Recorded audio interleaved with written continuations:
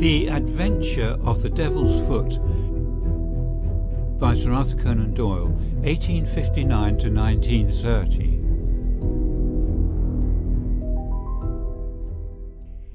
In recording from time to time some of the curious experiences and interesting recollections which I associate with my long and intimate friendship with Mr. Sherlock Holmes, I have been continually faced by difficulties caused by his own aversion to publicity. To his sombre and cynical spirit, all popular applause was always abhorrent, and nothing amused him more at the end of a successful case than to hand over the actual exposure to some orthodox official, and to listen with a mocking smile to the general chorus of misplaced congratulation.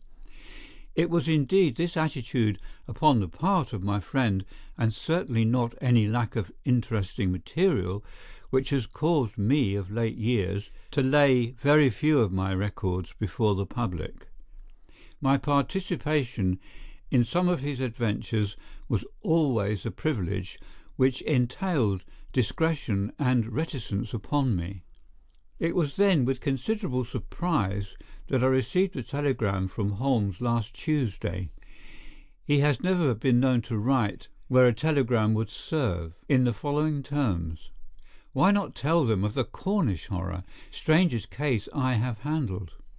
I have no idea what backward sweep of memory had brought the matter fresh to his mind, or what freak had caused him to desire that I should recount it. But I hasten, before another cancelling telegram may arrive, to hunt out the notes which give me the exact details of the case, and to lay the narrative before my readers. It was then in the spring of the year 1897 that Holmes' iron constitution showed some symptoms of giving way in the face of constant hard work of a most exacting kind, aggravated perhaps by occasional indiscretions of his own. In March of that year, Dr. Moore Agar of Harley Street, whose dramatic introduction to Holmes I may some day recount, gave positive injunctions that the famous private agent lay aside all his cases and surrender himself to complete rest if he wished to avert an absolute breakdown. The state of his health was not a matter in which he himself took the faintest interest, for his mental detachment was absolute, but he was induced at last, on the threat of being permanently disqualified from work, to give himself a complete change of scene and air. Thus it was in the early spring of that year we found ourselves together in a small cottage near Poldhu Bay, at the further extremity of the Cornish peninsula. It was a singular spot, and one peculiarly well suited to the grim humour of my patient. From the windows of our little whitewashed house, which stood high upon a grassy headland, we looked down upon the whole sinister semicircle of Mounts Bay, that old death-trap of sailing vessels, with its fringe of black cliffs and surge-swept reefs on which innumerable seamen have met their end. With a northerly breeze it lies placid and sheltered, inviting the storm-tossed craft to tack into it for rest and protection. Then come the sudden swirl-round of the wind, the blistering gale from the south-west, the dragging anchor at the lee shore, and the last battle in the creaming breakers. The wise mariner stands far out from that evil place. On the land side our surroundings were as sombre as on the sea. It was a country of rolling moors, lonely and dun-coloured, with an occasional church tower to mark the site of some old world village. In every direction upon these moors there were traces of some vanished race which had passed utterly away, and left as its sole record strange monuments of stone, irregular mounds which contained the burned ashes of the dead, and curious earthworks which hinted at prehistoric strife. The glamour and mystery of the place, with its sinister atmosphere of forgotten nations, appealed to the imagination of my friend, and he spent much of his time in long walks and solitary meditations upon the moor. The ancient Cornish language had also arrested his attention, and he had, I remember, conceived the idea that it was akin to the Chaldean, and had been largely derived from the Phoenician traders in tin.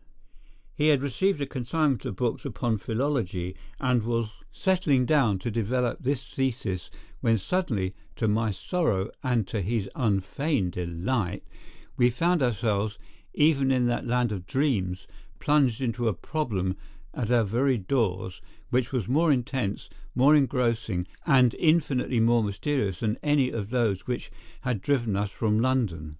Our simple life and peaceful, healthy routine were violently interrupted, and we were precipitated into the midst of a series of events which caused the utmost excitement, not only in Cornwall, but throughout the whole west of England. Many of my readers may retain some recollection of what was called, at the time, the Cornish horror, though a most imperfect account of the matter reached the London press.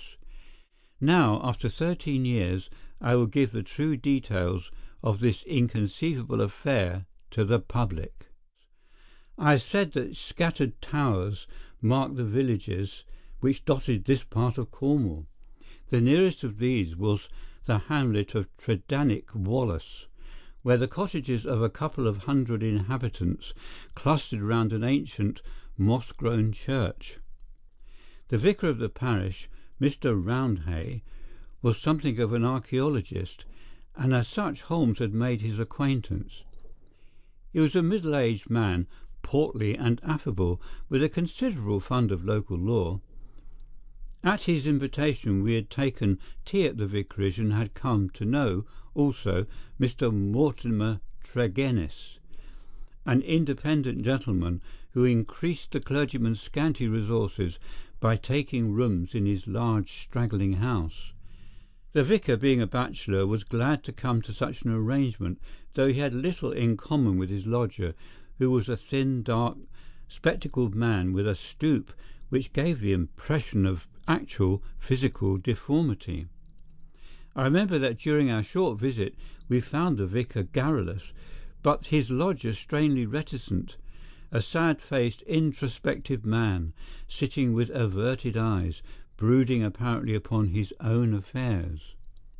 These were the two men who entered abruptly into our little sitting-room on Tuesday, March the 16th, shortly after our breakfast hour, as we were smoking together, preparatory to our daily excursion upon the moors.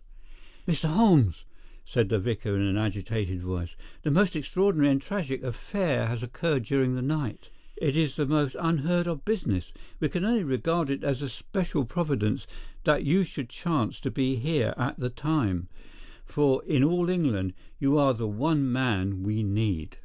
I glared at the intrusive vicar with no friendly eyes, but Holmes took his pipe from his lips and sat up in his chair like an old hound who hears the view halloa. He waved his hand to the sofa, and our palpitating visitor, with his agitated companion, sat side by side upon it.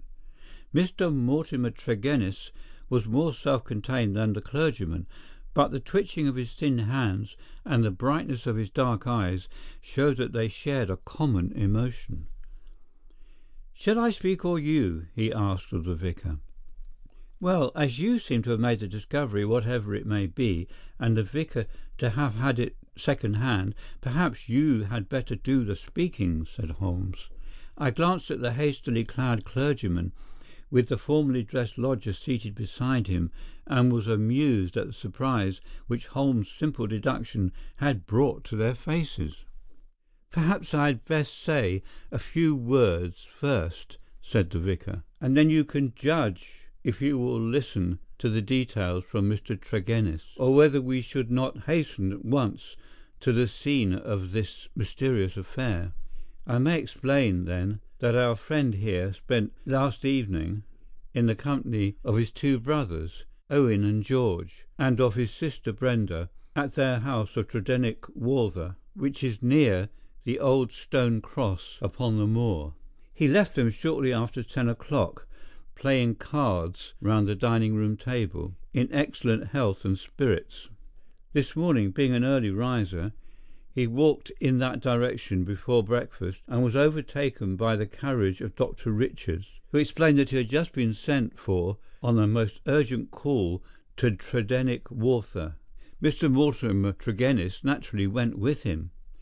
When he arrived at Tredennick Walther, he found an extraordinary state of things. His two brothers and his sister were seated round the table exactly as he had left them, the cards still spread out in front of them, and the candles burned down to their sockets. The sister lay back stone dead in her chair, while the two brothers sat at each side of her, laughing, shouting, and singing, the senses stricken clean out of them.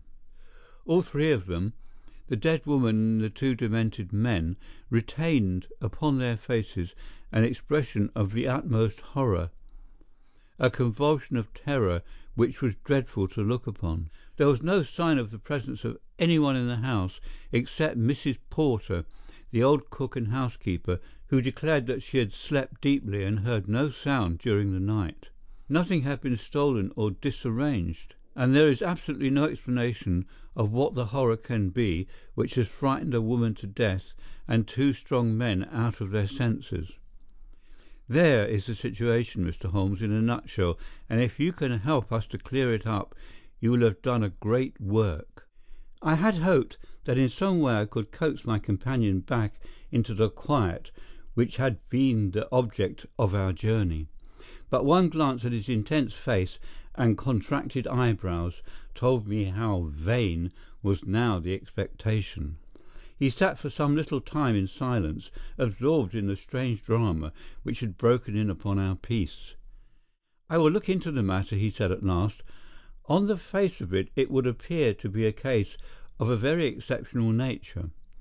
Have you been there yourself, Mr. Roundhay?" "No, Mr. Holmes. Mr. Tregennis brought back the account to the vicarage, and I at once hurried over with him to consult you." "How far is it to the house where this singular tragedy occurred?" "About a mile inland." "Then we shall walk over together. But before we start I must ask you a few questions, Mr. Mortimer Tregennis." The other had been silent all this time, but I had observed that his more controlled excitement was even greater than the obtrusive emotion of the clergyman. He sat with a pale, drawn face, his anxious gaze fixed upon Holmes, and his thin hands clasped convulsively together. His pale lips quivered as he listened to the dreadful experience which had befallen his family, and his dark eyes seemed to reflect something of the horror of the scene. "Ask what you like, Mr. Holmes," he said eagerly. "It is a bad thing to speak of, but I will answer you the truth." "Tell me about last night." "Well, Mr. Holmes, I stopped there, as the vicar has said, and my elder brother George proposed a game of whist afterwards.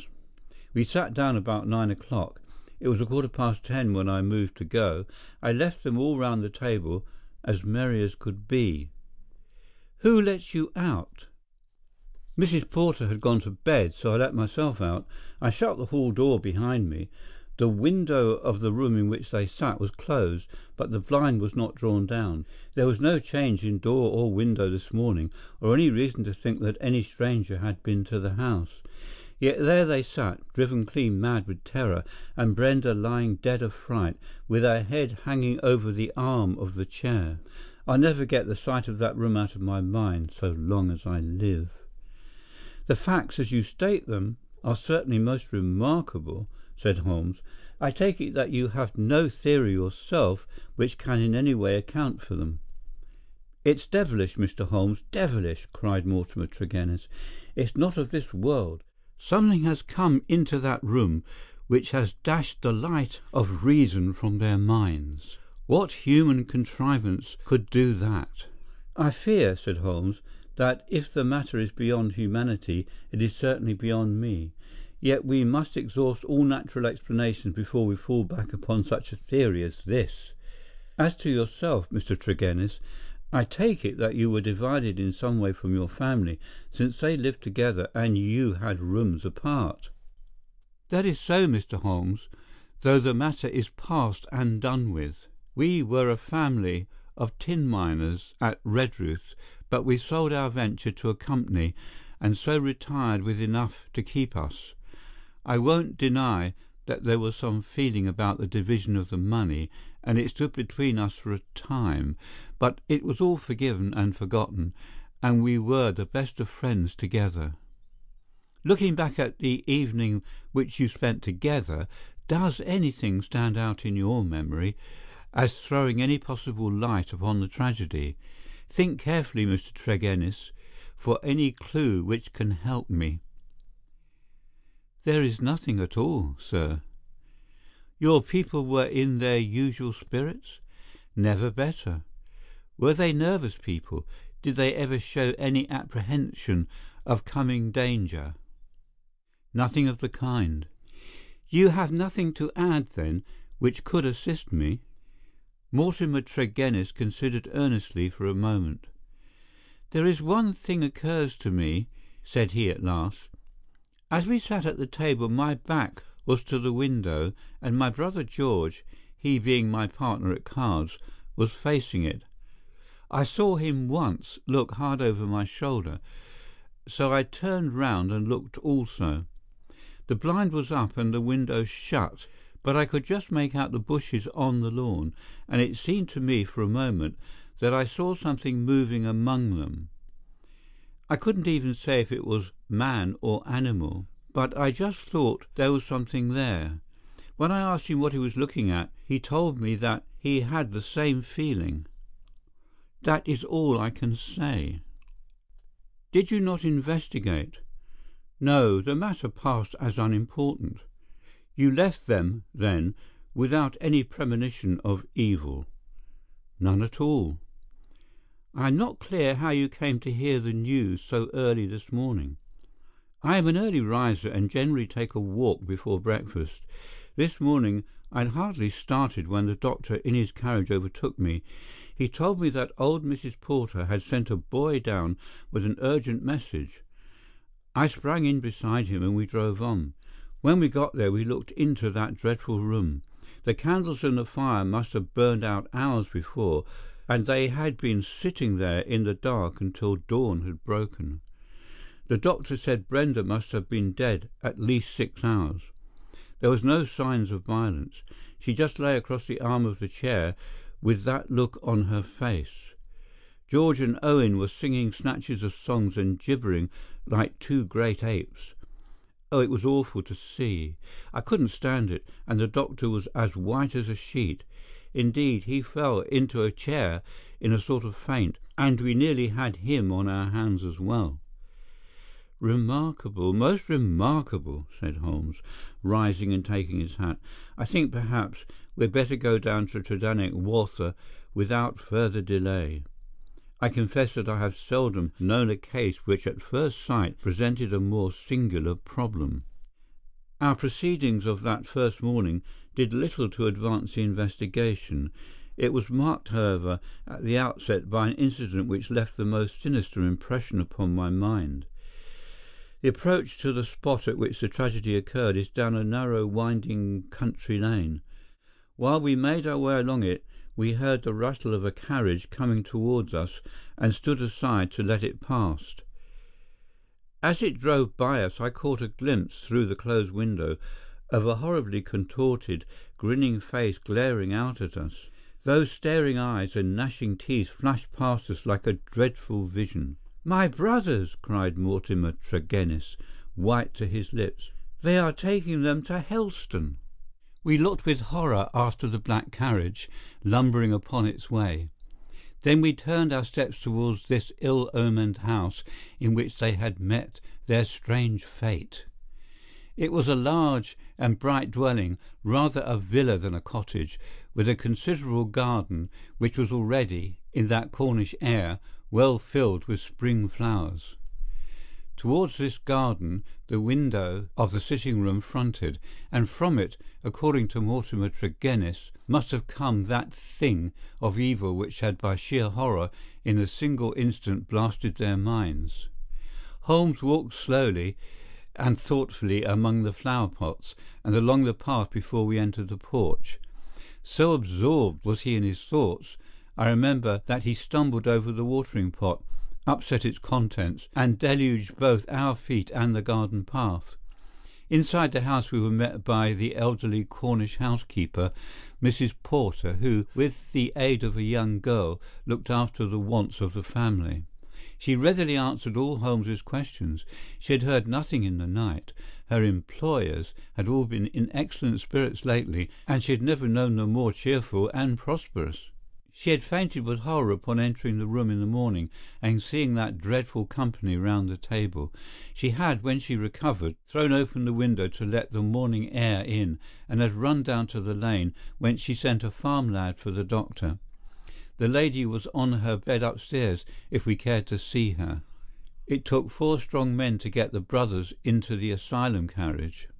She would not herself stay in the house another day, and was starting that very afternoon to rejoin her family at St. Ives. We ascended the stairs and viewed the body. Miss Brenda Tregennis had been a very beautiful girl, though now verging upon middle age. Her dark, clear-cut face was handsome, even in death, but there still lingered upon it something of that convulsion of horror which had been her last human emotion. From her bedroom we descended to the sitting-room where the strange tragedy had actually occurred. The charred ashes of the overnight fire lay in the grate.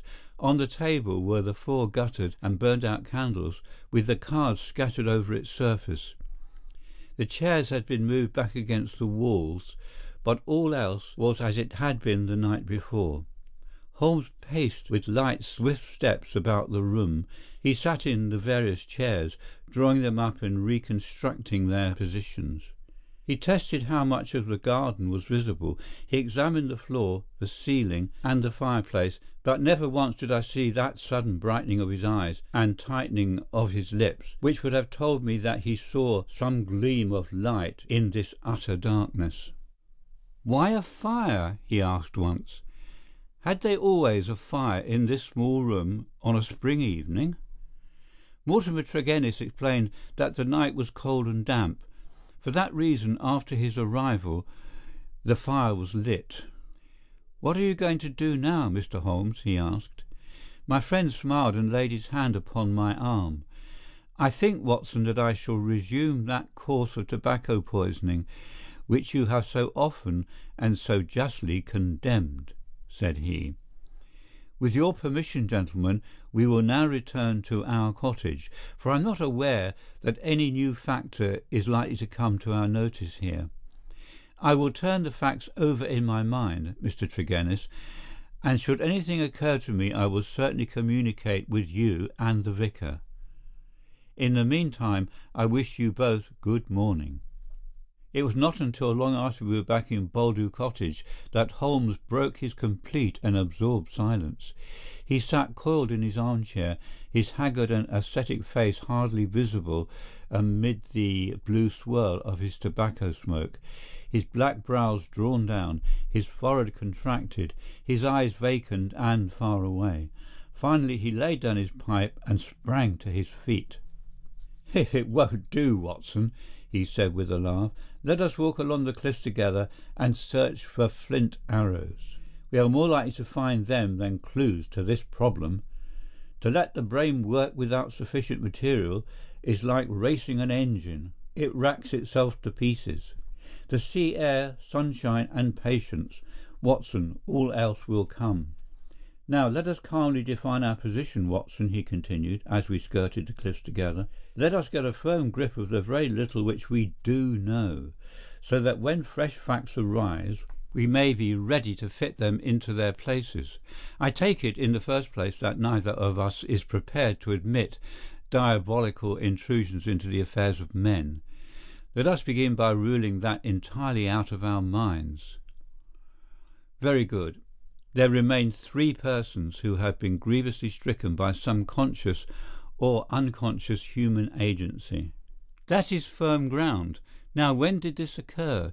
Evidently, assuming his narrative to be true, it was immediately after Mr. Mortimer Tregennis had left the room. That is a very important point. The presumption is that it was within a few minutes afterwards.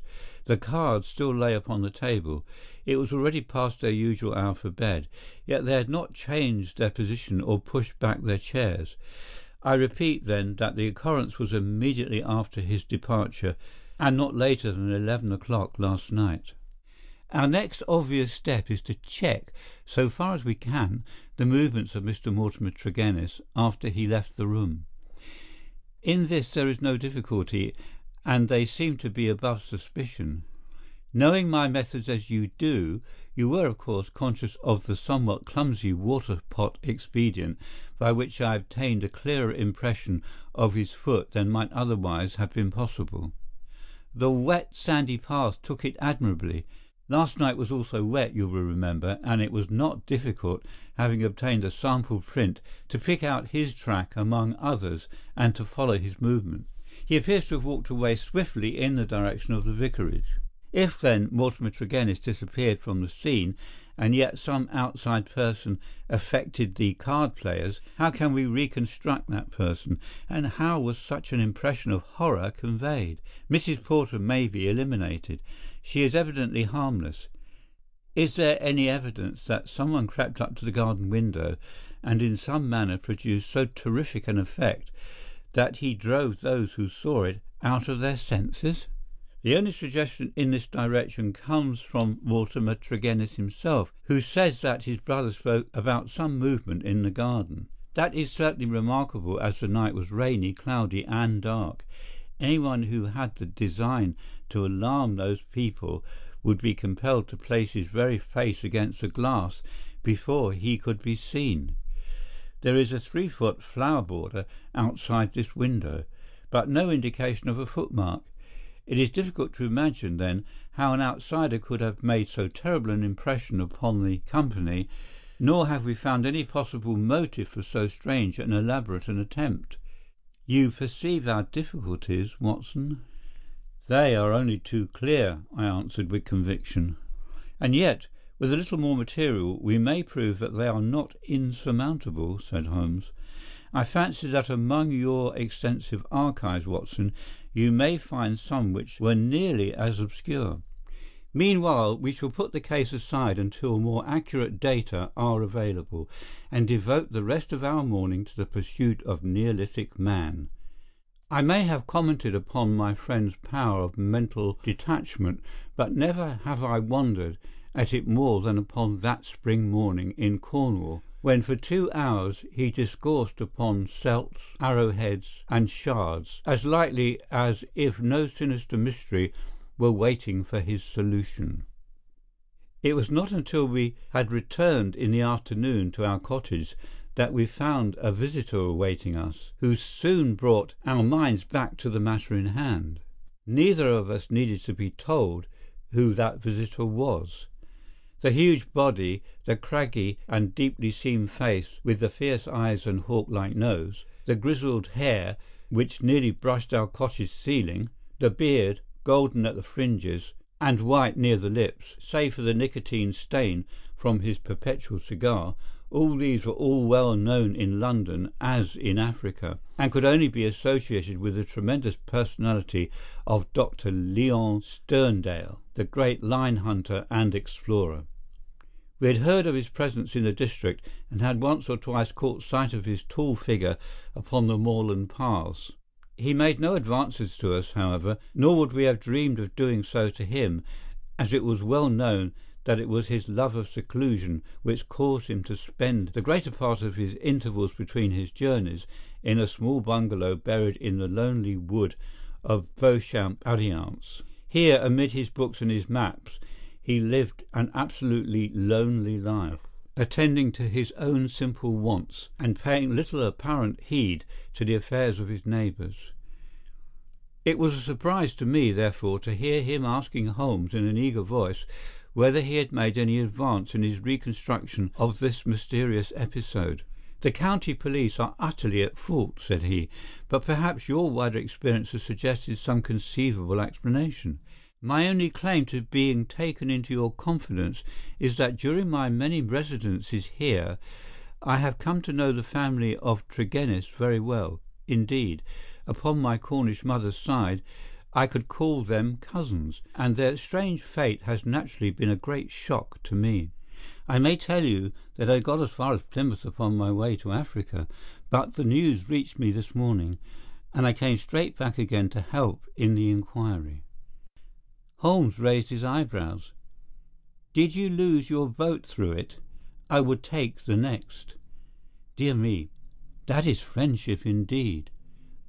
I tell you they were relatives." "Quite so, cousins to your mother. Was your baggage aboard the ship?" "Some of it, but the main part at the hotel." "I see, but surely this event could not have found its way into the Plymouth morning papers?" "No, sir, I had a telegram." "Might I ask from whom?" A shadow passed over the gaunt face of the explorer. "You are very inquisitive, Mr. Holmes." "It is my business." With an effort, Dr. Sterndale recovered his ruffled composure. "I have no objection to telling you," he said. "It was Mr. Roundhay, the vicar, who sent me the telegram which recalled me." "Thank you," said Holmes. "I may say in answer to your original question that I have not cleared my mind entirely on the subject of this case, but that I have every hope of reaching some conclusion. It would be premature to say more. Perhaps you would not mind telling me if your suspicions point in any particular direction?" "No, I can hardly answer that." "Then I have wasted my time and need not prolong my visit." The famous doctor strode out of our cottage in considerable ill humour, and within 5 minutes Holmes had followed him. I saw him no more until the evening, when he returned with a slow step and haggard face which assured me that he had made no great progress with his investigation. He glanced at a telegram which awaited him and threw it into the grate. "From the Plymouth Hotel, Watson," he said. "I learned the name of it from the vicar, and I wired to make certain that Dr. Leon Sterndale's account was true. It appears that he did indeed spend last night there, and that he has actually allowed some of his baggage to go on to Africa, while he returned to be present at this investigation. What do you make of that, Watson?" "He is deeply interested." "Deeply interested, yes. There is a thread here which we had not yet grasped, and which might lead us through the tangle. Cheer up, Watson, for I am very sure that our material has not yet all come to hand. When it does, we may soon leave our difficulties behind us." Little did I think how soon the words of Holmes would be realized, or how strange and sinister would be that new development which opened up an entirely fresh line of investigation. I was shaving at my window in the morning when I heard the rattle of hoofs, and, looking up, saw a dog-cart coming at a gallop down the road. It pulled up at our door, and our friend the vicar sprang from it and rushed up our garden path. Holmes was already dressed, and we hastened down to meet him. Our visitor was so excited that he could hardly articulate, but at last, in gasps and bursts, his tragic story came out of him. "We are devil-ridden, Mr. Holmes. My poor parish is devil-ridden," he cried. "Satan himself is loose in it. We are given over into his hands." He danced about in his agitation, a ludicrous object if it were not for his ashy face and startled eyes. Finally he shot out his terrible news. "Mr. Mortimer Tregennis died during the night, and with exactly the same symptoms as the rest of his family." Holmes sprang to his feet, all energy in an instant. "Can you fit us both in your dog-cart?" "Yes, I can." "Then, Watson, we will postpone our breakfast. Mr. Roundhay, we are entirely at your disposal. Hurry, hurry, before things get disarranged." The lodger occupied 2 rooms at the vicarage, which were in an angle by themselves, the one above the other. Below was a large sitting-room, above his bedroom. They looked out upon a croquet lawn, which came up to the windows. We'd arrived before the doctor or the police, so that everything was absolutely undisturbed. Let me describe exactly the scene as we saw it upon that misty March morning. It has left an impression which can never be effaced from my mind. The atmosphere of the room was of a horrible and depressing stuffiness. The servant who had first entered had thrown up the window, or it would have been even more intolerable. This might partly be due to the fact that a lamp stood flaring and smoking on the centre table. Beside it sat the dead man, leaning back in his chair, his thin beard projecting, his spectacles pushed up onto his forehead, and his lean dark face turned towards the window and twisted into the same distortion of terror which had marked the features of his dead sister. His limbs were convulsed and his fingers contorted as though he had died in a very paroxysm of fear. He was fully clothed, though there were signs that his dressing had been done in a hurry. We had already learned that his bed had been slept in, and that the tragic end had come to him in the early morning. One realized the red-hot energy which underlay Holmes's phlegmatic exterior when one saw the sudden change which came over him from the moment that he entered the fatal apartment. In an instant he was tense and alert, his eyes shining, his face set, his limbs quivering with eager activity. He was out on the lawn, in through the window, round the room and up into the bedroom, for all the world like a dashing foxhound drawing a cover.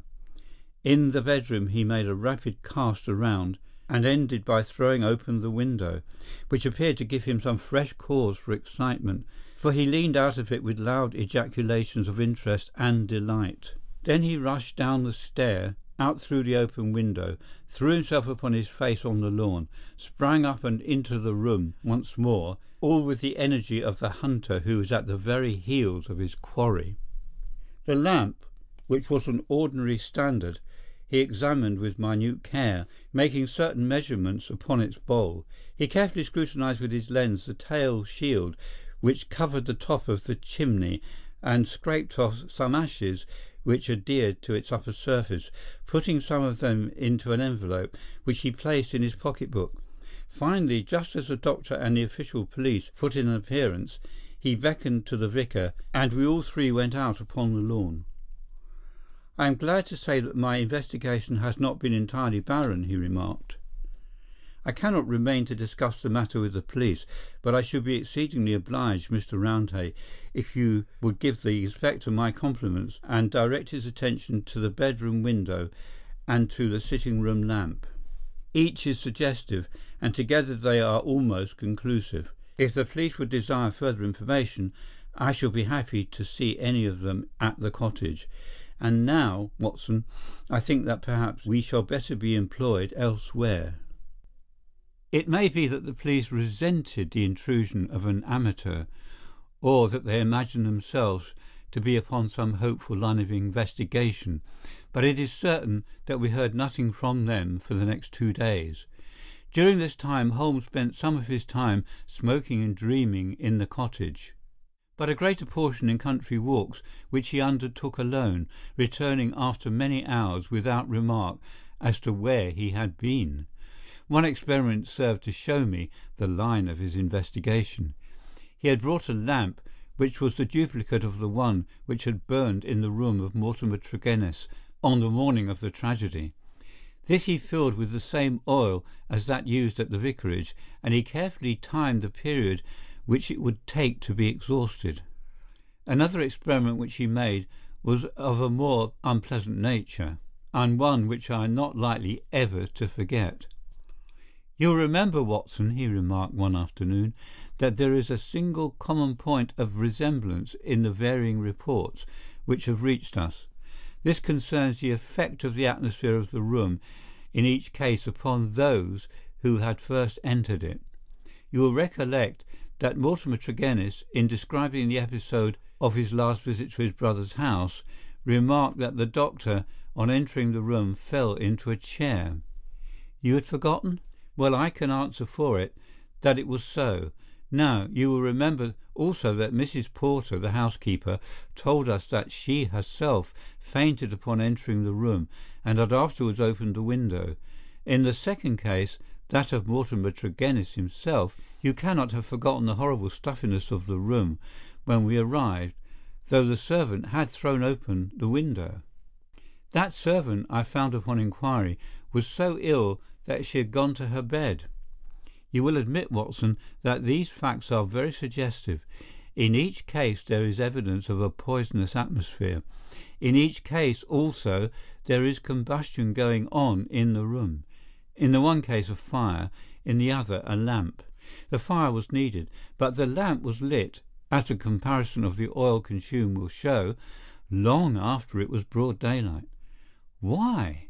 Surely because there is some connection between three things: the burning, the stuffy atmosphere, and finally the madness or death of those unfortunate people.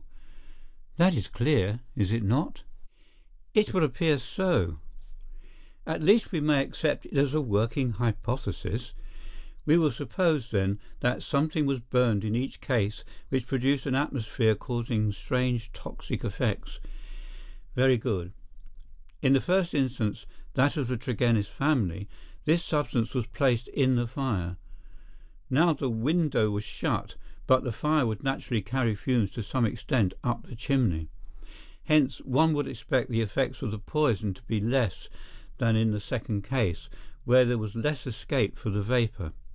The result seems to indicate that it was so, since in the first case only the woman, who had presumably the more sensitive organism, was killed, the others exhibiting that temporary or permanent lunacy which is evidently the first effect of the drug. In the second case the result was complete. The facts therefore seem to bear out the theory of a poison which worked by combustion. With this train of reasoning in my head, I naturally looked about in Mortimer Tregennis's room to find some remains of this substance. The obvious place to look was the tall shelf or smoke guard of the lamp. There, sure enough, I perceived a number of flaky ashes, and round the edges a fringe of brownish powder which had not yet been consumed. Half of this I took, as you saw, and I placed it in an envelope. Why half, Holmes? It is not for me, my dear Watson, to stand in the way of the official police force. I leave them all the evidence which I found. The poison still remained upon the talc, had they the wit to find it. Now, Watson, we will light our lamp. We will, however, take the precaution to open our window to avoid the premature decease of two deserving members of society, and you will seat yourself near that open window in an armchair unless, like a sensible man, you determine to have nothing to do with the affair.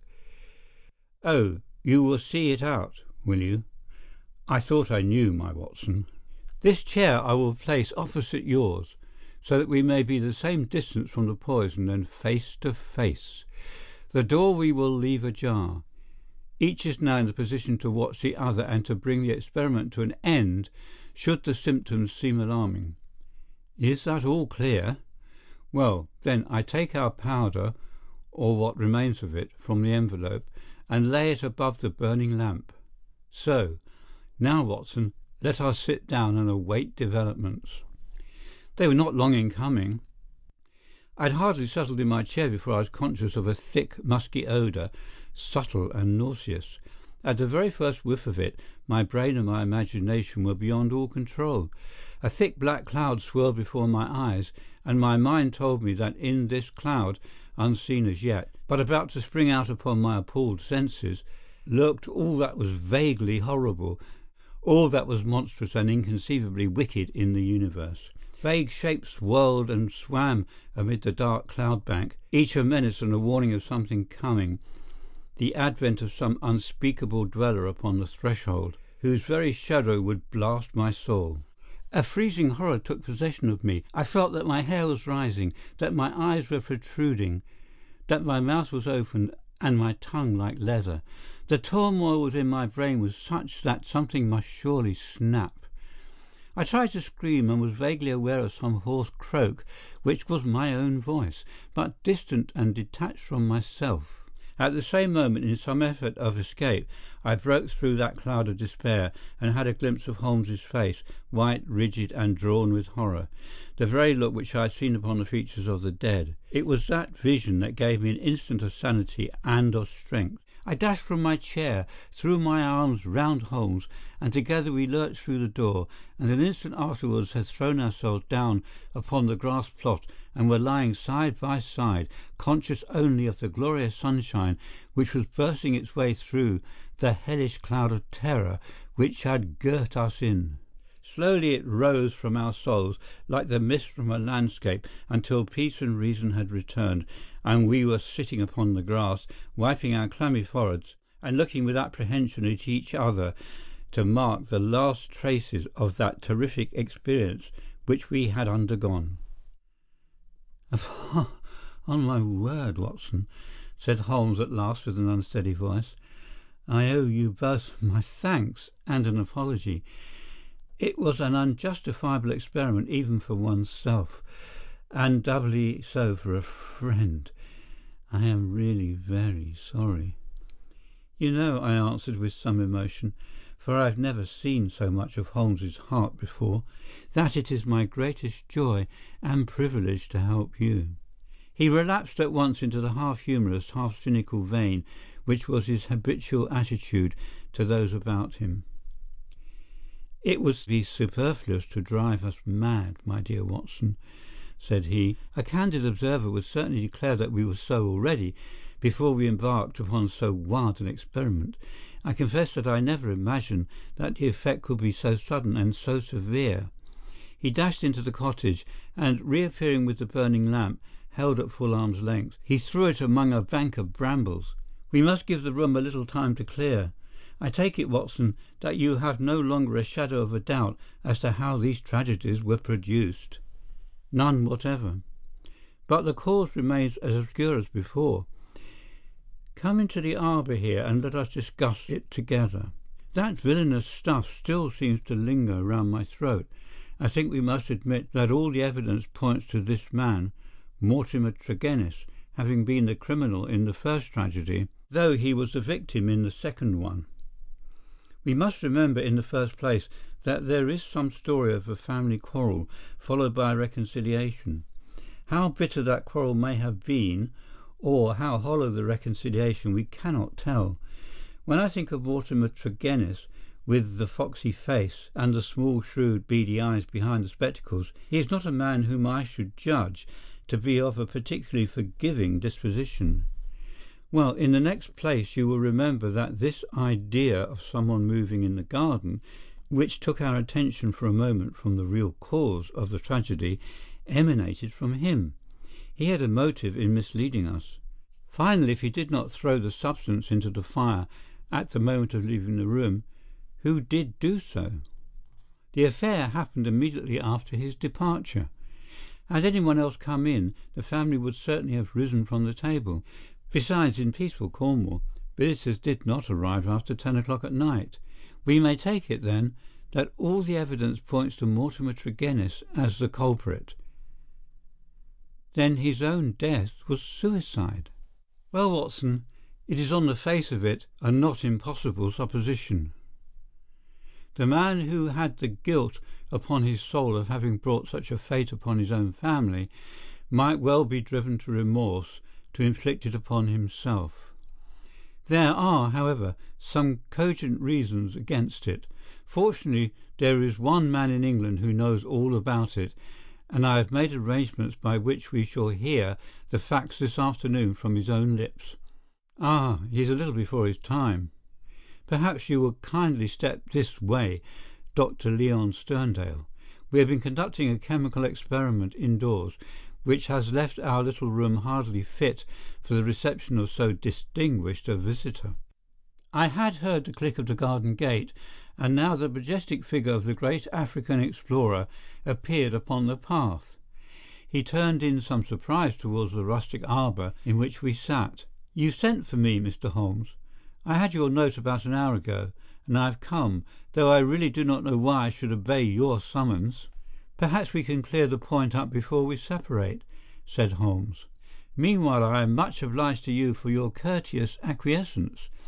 You'll excuse this informal reception in the open air, but my friend Watson and I have nearly furnished an additional chapter to what the papers call the Cornish horror, and we prefer a clear atmosphere for the present. Perhaps, since the matters which we have to discuss will affect you personally in a very intimate fashion, it is as well that we should talk where there can be no eavesdropping." The explorer took his cigar from his lips and gazed sternly at my companion. "I was at a loss to know, sir," he said, "what you can have to speak about which affects me personally in a very intimate fashion." "The killing of Mortimer Tregennis," said Holmes. For a moment I wished that I were armed. Sterndale's fierce face turned to a dusky red, his eyes glared, and the knotted, passionate veins started out in his forehead, while he sprang forward with clenched hands towards my companion. Then he stopped, and with a violent effort he resumed a cold, rigid calmness, which was perhaps more suggestive of danger than his hot-headed outbursts. "I have lived so long among savages and beyond the law," said he, "that I have got into the way of being a law to myself. You would do well, Mr. Holmes, not to forget it, for I have no desire to do you an injury." "Nor have I any desire to do you an injury, Dr. Sterndale. Surely the clearest proof of it is that, knowing what I know, I have sent for you and not for the police." Sterndale sat down with a gasp, overawed for perhaps the first time in his adventurer's life. There was a calm assurance of power in Holmes's manner which could not be withstood. Our visitor stammered for a moment, his great hands opening and shutting in his agitation.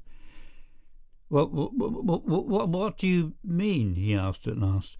If this is bluff upon your part, Mr. Holmes, you have chosen a bad man for your experiment.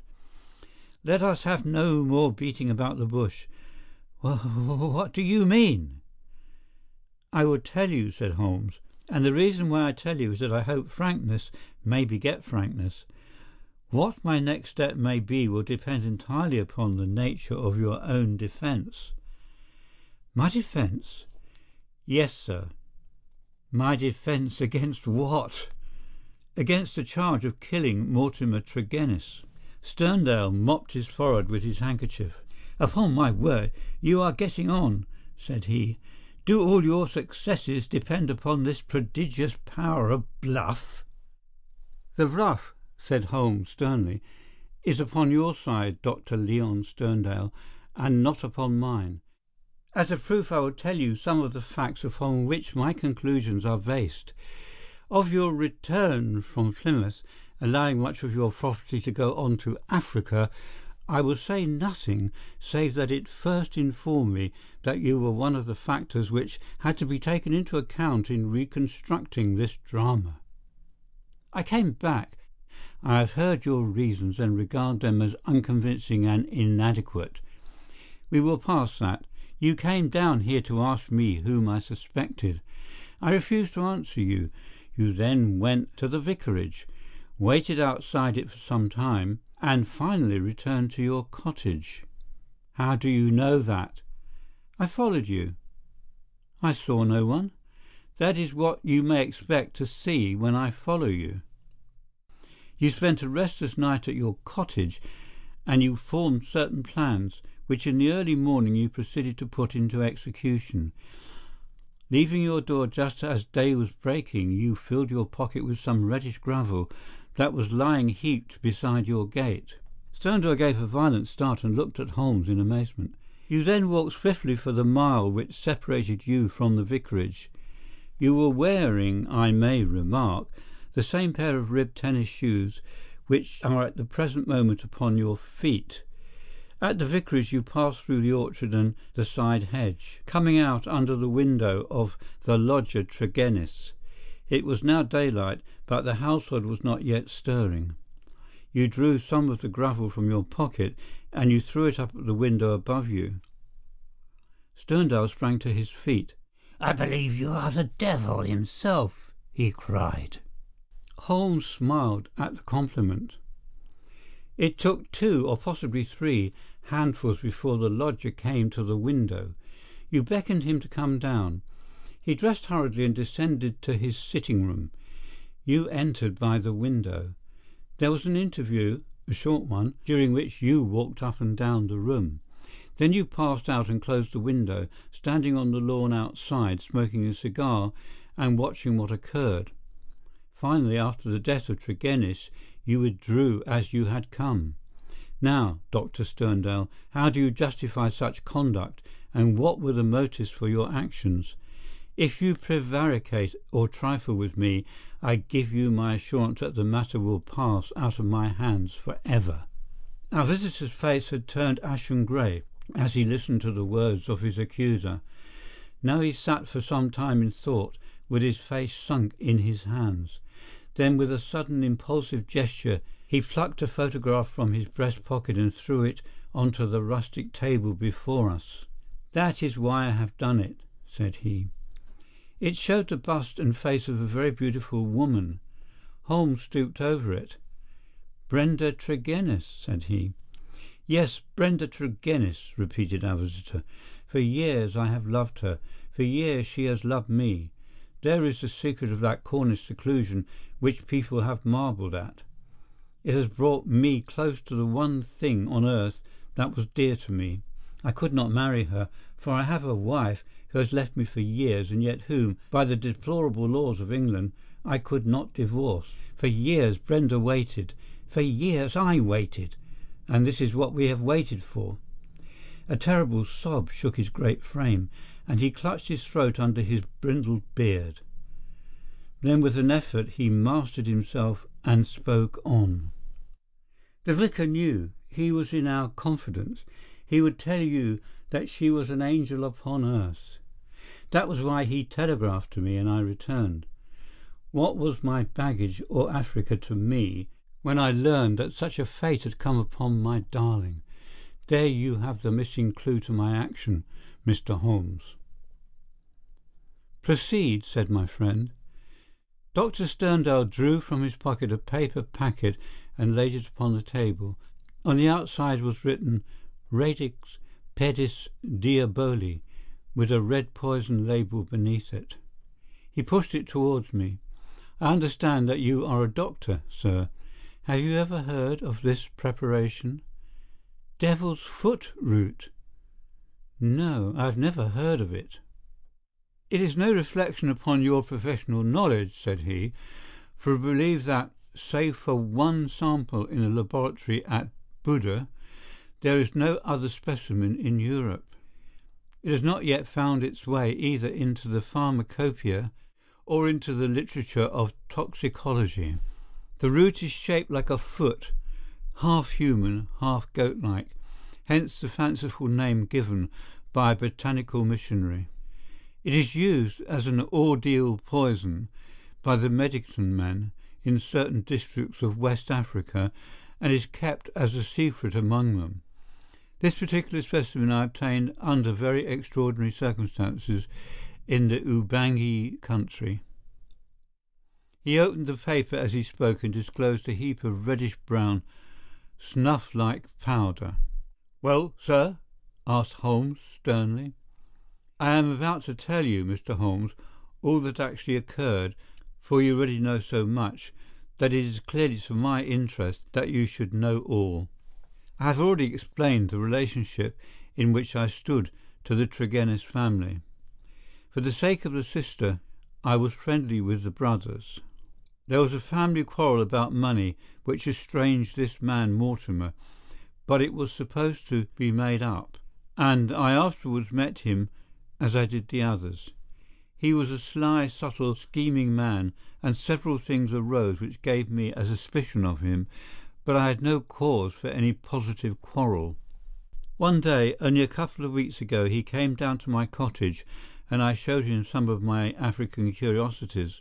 Among other things, I exhibited this powder and told him of its strange properties, how it stimulates those brain centres which control the emotion of fear, and how either madness or death is the fate of the unhappy native who is subjected to the ordeal by the priest of his tribe.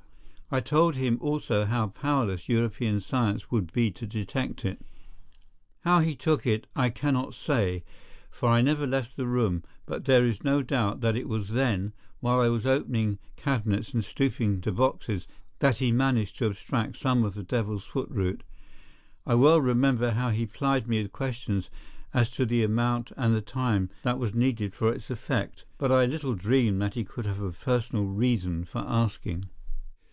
I thought no more of the matter until the vicar's telegram reached me at Plymouth. This villain had thought that I would be at sea before the news could reach me, and that I should be lost for years in Africa. But I returned at once. Of course I could not listen to the details without feeling assured that my poison had been used. I came round to see you on the chance that some other explanation had suggested itself to you. But there could be none. I was convinced that Mortimer Tregennis was the murderer, that for the sake of money, and with the idea, perhaps, that if the other members of his family were all insane, he would be the sole guardian of their joint property, he had used the devil's foot powder upon them, driven 2 of them out of their senses, and killed his sister Brenda, the one human being whom I have ever loved, or who has ever loved me. There was his crime. What was to be his punishment? Should I appeal to the law? Where were my proofs?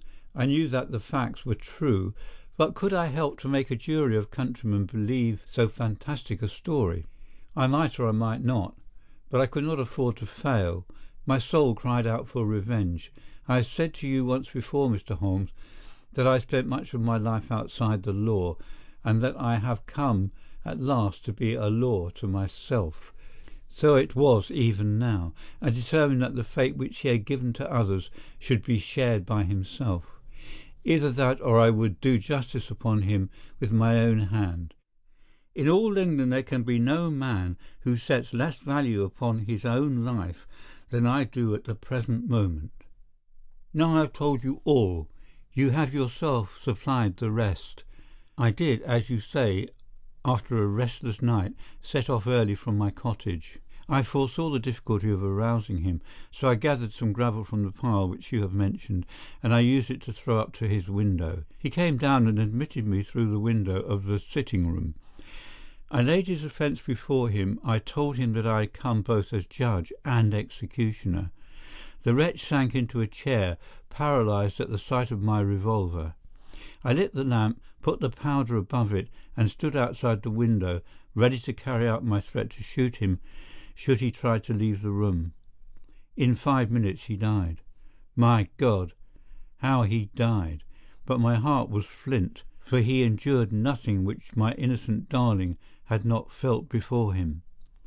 There is my story, Mr. Holmes. Perhaps, if you loved a woman, you would have done as much yourself. At any rate, I am in your hands. You can take what steps you like. As I have already said, there is no man living who can fear death less than I do. Holmes sat for some little time in silence. What were your plans? He asked at last. I had intended to bury myself in Central Africa. My work there is but half finished. Go and do the other half, said Holmes. I, at least, am not prepared to prevent you. Dr. Sterndale raised his giant figure, bowed gravely, and walked from the arbour. Holmes lit his pipe and handed me his pouch. Some fumes which are not poisonous would be a welcome change, said he. I think you must agree, Watson, that it is not a case in which we are called upon to interfere. Our investigation has been independent, and our action shall be so also. You would not denounce the man? Certainly not, I answered.